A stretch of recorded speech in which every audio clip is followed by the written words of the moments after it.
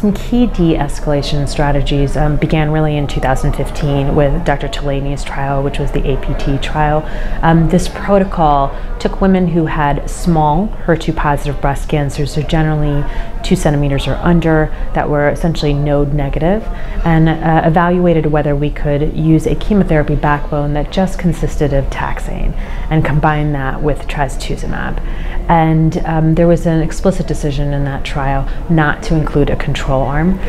Reason being, they felt it would be hard to randomize to a control arm where we really didn't have a standard of care for these small HER2 positive cancers.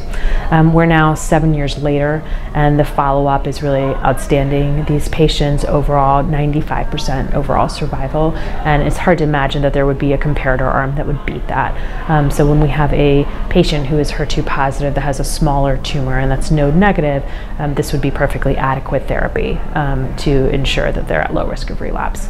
And then there have been a couple of studies, including meta-analyses, looking at the idea of using less Herceptin. So we've standardized Herceptin to be a duration of 12 months.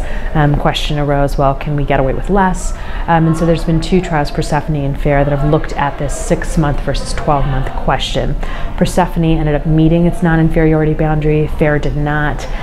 There's the major concern over de-escalating this part of therapy is that the chemotherapy backbone that was used in these trials is no longer really the chemotherapy backbone that we're using in a lot of patients. So is it safe to de-escalate both the chemo and the duration of the trastuzumab? And that's just an answer that we don't have yet.